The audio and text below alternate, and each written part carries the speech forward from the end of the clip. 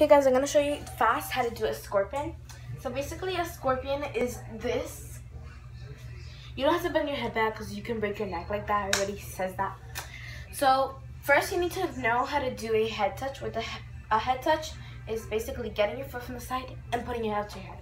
A scorpion is not from your side, but like from the back. So a stretch is your arms. You have to put it like that. I do this on PE all the time. And you can hold it for 10 seconds. I don't really need to stretch for it, but do it for 10 seconds. Now, you're supposed to grab your leg, put it all the way here, and hold it for 20 seconds.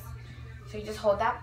If you do it with your right leg, then do that with your right leg. If you do a scorpion with your left leg, if you're a lefty, then stretch your left leg. So, yeah, that's basically how you do a scorpion. My next video will be how to do a split. I recently hit myself here. I fell, so I can only do it on my bed, but I can usually do it on the floor. And then after, I'm going to show you how to do a back bend, which is really easy. I could do it on the floor. I used to only know how to do it on the bed, but now I know how to do it on the floor. So bye guys.